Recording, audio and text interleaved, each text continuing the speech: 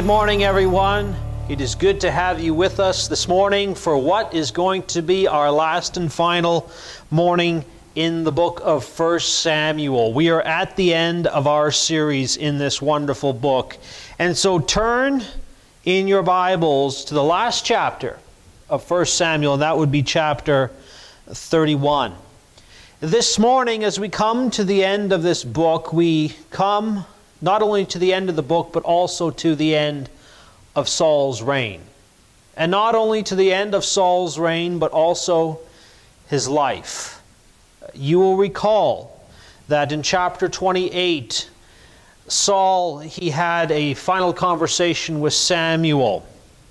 And Samuel prophesied to Saul that he and his sons would die on the field of battle. These are the words of Samuel to Saul. The Lord has done what he predicted through me. The Lord has torn the kingdom out of your hands and given it to one of your neighbors, to David. Because you did not obey the Lord or carry out his fierce wrath against the Amalekites, the Lord has done this to you today. The Lord will deliver both Israel and you into the hands of the Philistines, and tomorrow you and your sons will be with me. The Lord will also give the army of Israel into the hands of the Philistines. What we are going to see here in chapter 31 this morning, it is the fulfillment of that prophecy. So we're going to read the chapter together from verse 1 on through to verse 13. Before we do that, let's bow and have a word of prayer. Lord, we thank you so much for this time that we have been able to spend in this wonderful book. And as we come to a close in 1 Samuel this morning, we just pray, as we have prayed before, that your Spirit, your Holy Spirit, would enlighten us. May your Holy Spirit guide us, teach us, lead us into truth.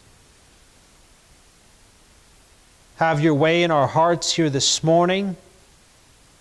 May we walk away different than how we came in. Speak to us during this time, we pray. Amen. Verse 1 to verse 13.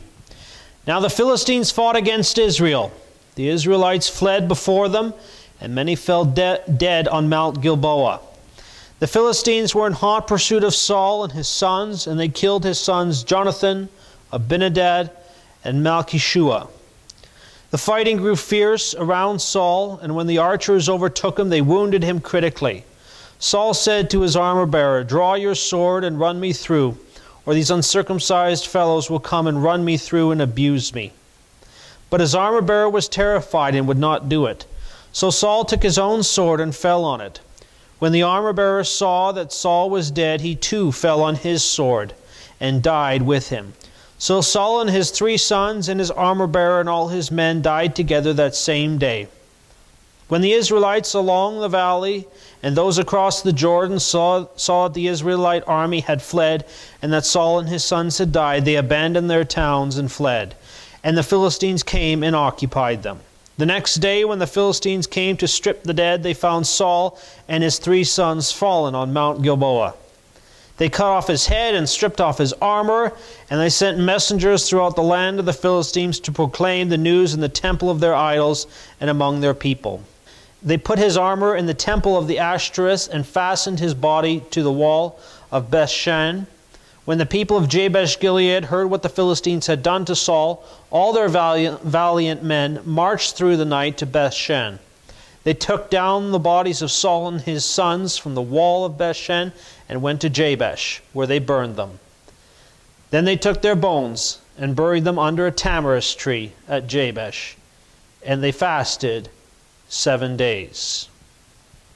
This is the story of how Saul, the first king of Israel, died. He went into battle with his sons, with the army of Israel, and while they were in the battle, they realized that the battle was not going well. And the men, realizing they were in deep trouble, they began to flee. And it was while they were fleeing from the Philistines that Saul's sons, including Jonathan, they were killed. While he was alive, Jonathan, he was a loyal friend to David. He was a loyal friend, like the kind of friend that we would like to have. The kind of friend that any person would be blessed to have. The kind of friend we ought to be to those around us. He was the kind of friend you could trust with your life. He was also a man of courage and faith. I think of that incident from chapter 14, you might remember it, where Jonathan and his armor bearer, they attacked a Philistine outpost. It was just the two of them, but they attacked a Philistine outpost. And the reason they did so was because Jonathan, he was a man of incredible faith in God. This is what he said. He said, "Nothing can hinder the Lord from saving, whether by many or by few." And with such strong faith in God, he and his armor bearer, they attacked that Philistine outpost, and the Lord gave them great victory. Sadly now, that man of loyalty, of faith, the man of courage, he has been slain on the field of battle. The narrator, however, is not quite so much concerned about the death of Jonathan or his two brothers as much as he is concerned about the death of Saul. That is the focus of the narrative here. At first, Saul, he is wounded by the archers. Then, realizing all was lost, that death was imminent, he requested that his armor-bearer kill him. The first half of verse 4 reads, "Saul said to his armor-bearer, 'Draw your sword and run me through, or these uncircumcised fellows will come and run me through and abuse me.'" It would seem here that Saul is concerned about the fact that he is going to be captured by the Philistines. He's going to be taken alive, and he is going to be tortured by them. And he didn't want that to happen. Kind of like how in World War II, you didn't want to be taken captive by the Japanese. They were not known for being very nice to their prisoners. The same is here with regard to the Philistines. The Philistines, they were not known for being very kind to their prisoners. Years earlier, when they captured Samson, you'll remember they gouged out his eyes.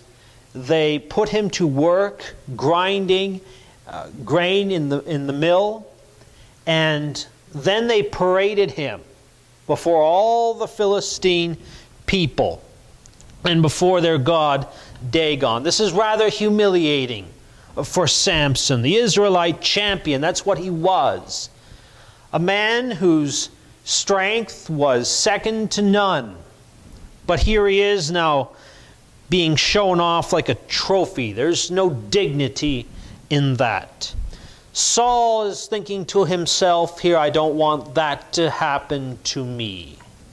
Remember that this is a man who's very much concerned about preserving his honor, his reputation. Back in chapter 15 of 1 Samuel, he went to Carmel to build a monument in honor to himself. And after the Lord had rejected him as king, he said to the prophet Samuel, just come honor me before the men, before the elders of Israel. Saul, he's very much concerned about his appearance. And for the Philistines to parade him around like they did to Samson, that would be utterly humiliating. Saul, he didn't want that to happen. However, just as David refused to take Saul's life, Saul's armor-bearer does the same. He too refuses to take Saul's life. And so Saul, in an act of suicide, he falls on his own sword. The king of Israel is now dead. And upon his death, the rest of the army fled. The battle had been lost. The story does not end there, though. The next day, the Philistines, they came to strip the bodies of whatever valuables they could find, whatever armor was there that they could take home. And they find Saul and his 3 sons. You might recall back in chapter 17 when David kills Goliath with the sling and the stone. He then goes and takes Goliath's sword and he cuts off Goliath's head. Same thing happens here. The Philistines, they stumble upon the bodies of Saul and his sons, and they cut off their heads. And then they hang up their bodies like trophies on a wall. But their bodies didn't stay hung up for very long, because somehow word got back to the people of Jabesh Gilead. You might remember the people of Jabesh Gilead from chapter 11. Just after Saul had been anointed king of Israel, the people of Jabesh Gilead found themselves in trouble. The king of the Ammonites, Nahash, he was attacking Jabesh Gilead. And the people of Jabesh Gilead, they realized they were in trouble, and they wanted to make a treaty with Nahash. And Nahash was okay with making a treaty with them under the condition that he could gouge out the right eye of every person of Jabesh Gilead. The people of Jabesh Gilead, they responded by saying, give us 7 days. If no one comes to rescue us, then you can do with us whatever you want. And Nahash, for whatever reason, he agreed to that. Saul came and rescued the people of Jabesh Gilead. He got together the men of Israel, and they went and fought against the Ammonites, slaughtering them. He saved the people of Jabesh Gilead. And now, all these years later, those people, they had not forgotten that kindness that Saul had once shown them, and they returned that kindness. Although Saul is dead, just as Saul had gone and rescued them years before, they now go rescue him. Even though he is dead, they take down his body, the body of his sons. They bring them back. They burn them, and then they bury the bones. 2 things we're going to look at here this morning. 2 points for you. Point number 1, we are going to consider the king who failed. The king who failed. I think back to how it all began when the people of Israel requested a king. 1 Samuel 8, verse 19 to 20. But the people refused to listen to Samuel. We want a king over us. Then we will be like all the other nations, with a king to lead us and to go out before us and fight our battles. We could read this verse in isolation from the context of the rest of the chapter. And if we were to do that, we could very well ask the question, well, what is so wrong with this request? It seems like a harmless request to have a king. It seems perfectly reasonable to have a king to lead you into battle. This was not a harmless request, though. They were rejecting God as their king, and the Lord, He said as much. In verse 7, He said, they have rejected me as their king. In asking for a king, the people of Israel, they were making the decision to put their trust in a human being to bring them victory in battle, instead of putting their trust in the Lord to bring them victory in battle. But after we have read now the events of chapter 31, we almost feel like going into the Israelite territory and asking them, so how did that work out for you? You asked for a king who would lead you into battle, who would deliver you. How did that go for you? How did it turn out? Didn't turn out well. Didn't turn out well at all. Psalm 146, verse 3 to 5, the psalmist writes, "Do not put your trust in princes and human beings who cannot save.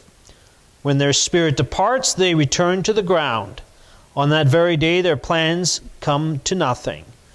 Blessed are those whose help is the God of Jacob, whose hope is in the Lord their God." Don't put your trust in princes, in human beings who cannot save. That was what the people of Israel did. They put their trust in a king to deliver them. Again, in asking for a king, the people of Israel were making the decision to put their trust in a human being to bring them victory in battle, instead of putting their trust in the Lord to bring them victory in battle. And it failed miserably. Saul, he couldn't save the people of Israel from the Philistines. In fact, forget about saving the people of Israel from the Philistines. He couldn't even save his own sons from the Philistines. And not only his sons, but he couldn't even save himself from the Philistines. In verse 9, in chapter 31 here, we learn that the Philistines, when they found Saul, they stripped off his armor. Saul was wearing armor, obviously to protect himself. Back in chapter 17, when David was going to go into battle against Goliath, you'll remember Saul wanted him to put on armor, and he dressed him up in armor, obviously to protect David. Saul thought that this armor is going to do David good. Well, we can see for Saul here, his armor didn't do him any good. Moral of the story is that if God isn't looking out for you, you can be wearing all the armor you want, but you're on your own. And that is an incredibly dangerous place to be. We could learn many lessons from the life of Saul. Many things we could take away. But one lesson we can learn from the nation of Israel and their decision to ask for a leader like Saul is to trust in the Lord to keep you safe, to walk you through every trial, to see you through every hardship. Find your safety and your security in Him, not in anything else, not in anyone else. Jeremiah 17, verses 5 to 8. This is what the Lord says. "Cursed is the one who trusts in man, who draws strength from mere flesh, and whose heart turns away from the Lord. That person will be like a bush in the wastelands. They will not see prosperity when it comes. They will dwell in the parched places of the desert, in a salt land where no one lives. But blessed is the one who trusts in the Lord, whose confidence is in Him. They will be like a tree planted by the water that sends out its roots by the stream. It does not fear when heat comes. Its leaves are always green. It has no worries in a year of drought, and never fails to bear fruit." The people of Israel, they put their trust in Saul, and Saul failed.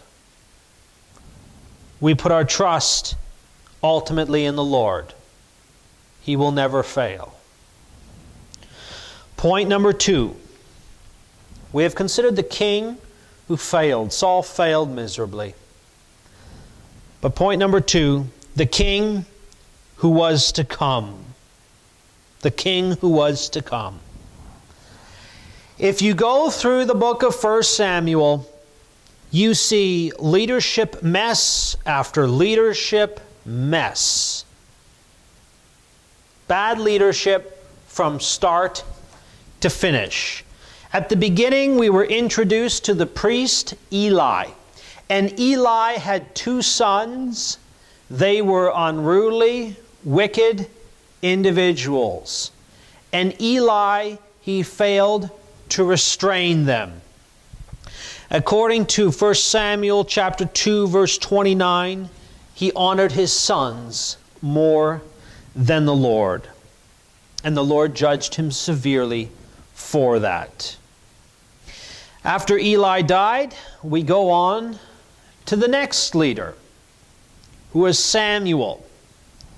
He would seem to be a leader who served the Lord faithfully. In fact, we might even be able to say that out of all the leaders that we see in the book of First Samuel here, Samuel was the better of them all. He seemed to judge Israel well, but he wasn't perfect. While he led the nation well, it would seem that he didn't lead his own family well. His sons weren't really any better than Eli's sons. The book of Proverbs, it says to train up your child in the way they should go, and when they're older they will not depart from it. Samuel, it doesn't seem that he did this. His sons, who he appointed as leaders, they didn't follow the Lord as Samuel did. Chapter 8 and verse 3 reads, "But his sons did not follow his ways. They turned aside after dishonest gain and accepted bribes and perverted justice." These are the leaders of Israel here. And like Eli and his sons, they left much to be desired as far as good leadership was concerned. Up next to bat would be King Saul. And we've seen his track record over the past few months. He tried murdering David. He tried murdering his own son, Jonathan. He succeeded in murdering all the priests of the Lord at the city of Nob. And he was a man who did not have his heart set on obeying the Lord. He disobeyed the Lord time after time. Again, he left much to be desired as far as godly leadership was concerned. The book of 1 Samuel, it is a book of failed leadership. Fortunately, with the death of Saul, David was ushered in as king. And David was, of course, a much better king than Saul. There's a reason the Lord chose David. Acts 13, verse 22, these are the words of Paul.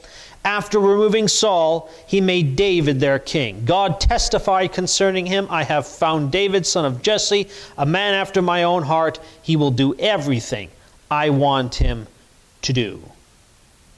We don't read about David's kingship in the book of 1 Samuel. David becomes king at the beginning of 2 Samuel. But even David in 2 Samuel, he makes his mistakes too. He's not a perfect king. And he leaves much to be desired as well. Though not as much as Saul left to be desired as far as godly leadership was concerned. Israel was in need of good leadership. They were in need of the ideal king. And it is in this way that the book of 1 Samuel, it points us towards the king who would eventually come onto the scene. The ideal king, Jesus Christ himself. Jesus, he was a prophet, he was priest, and he was king. There are many places we could turn to that indicate he was a king. I think, though, of the visit that Mary received from the angel Gabriel when she was told that you're going to have a son.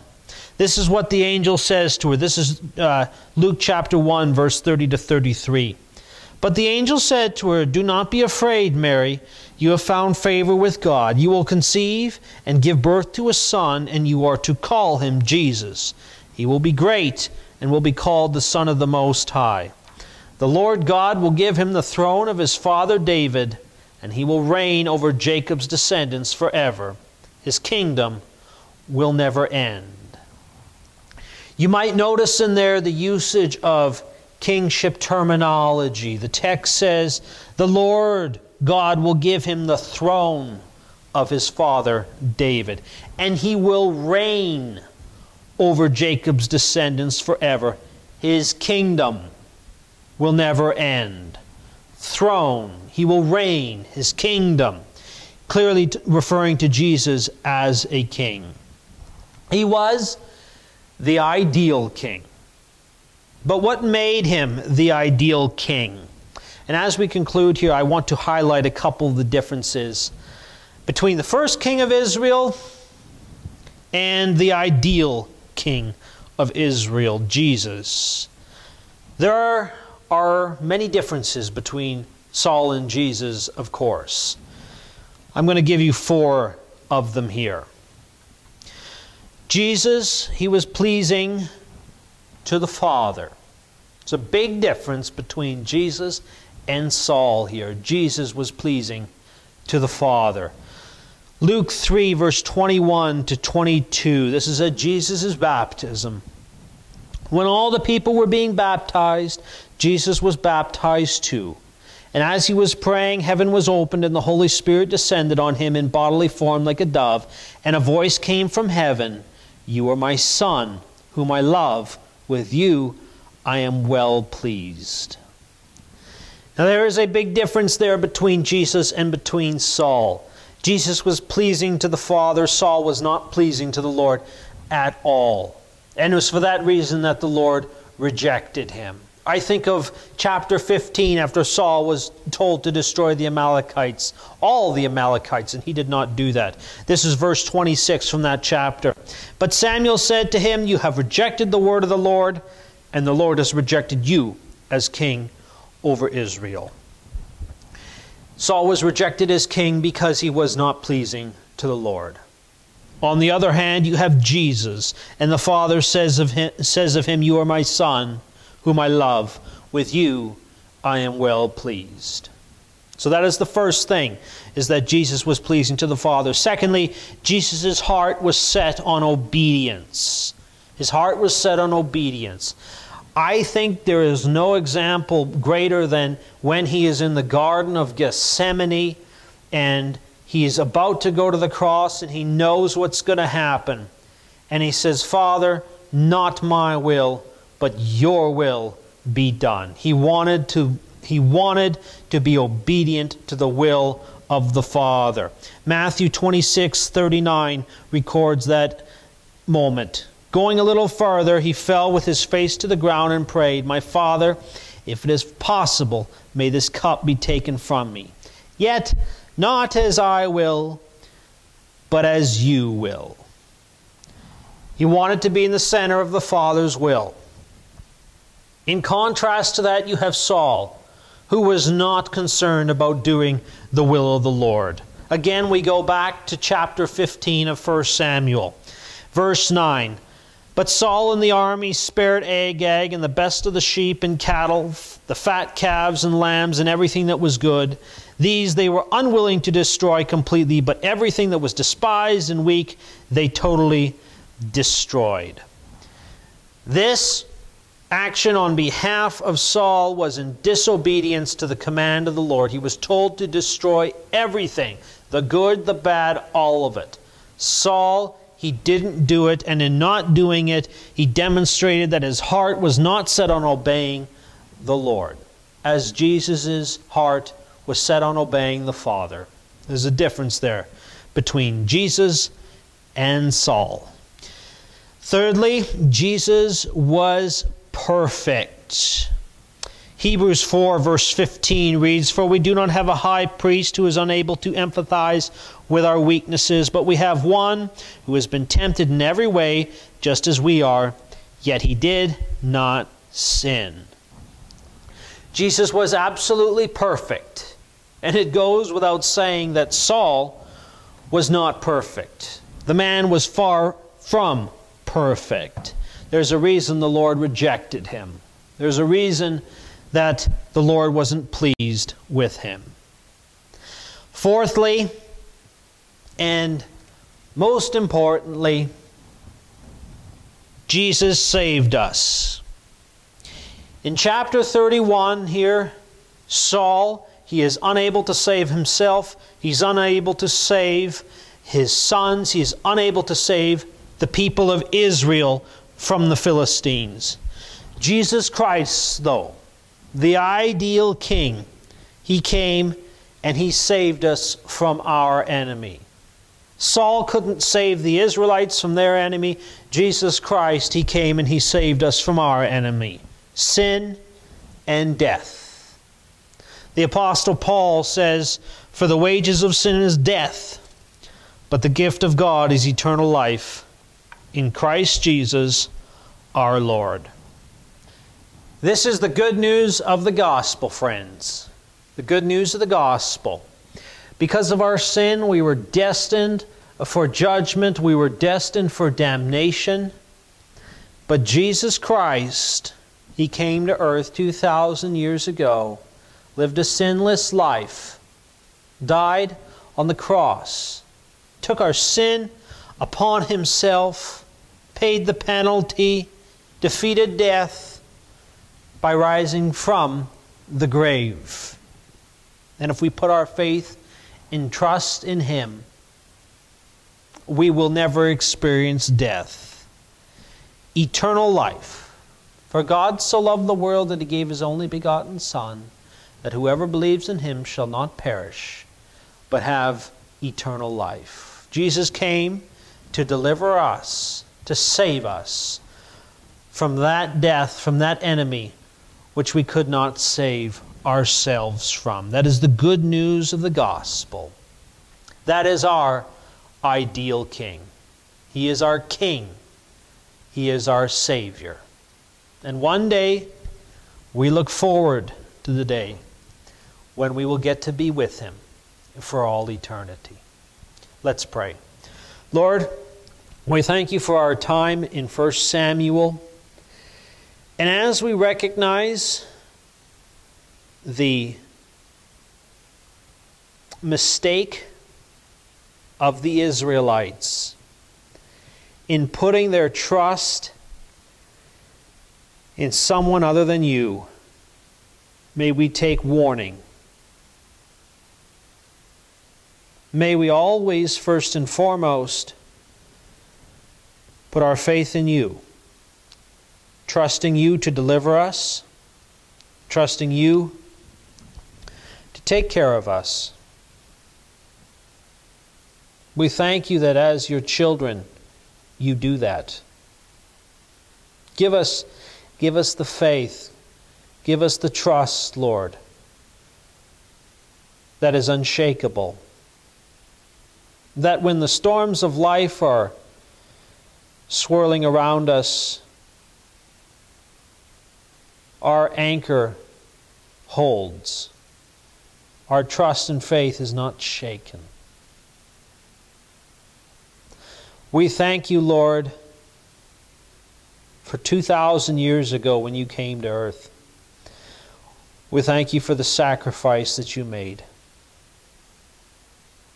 We thank you for the penalty that was paid on our behalf. We thank you that you took our sin upon yourself. We thank you for the hope that we have, that one day we will be with you, our Savior, our Lord, our King.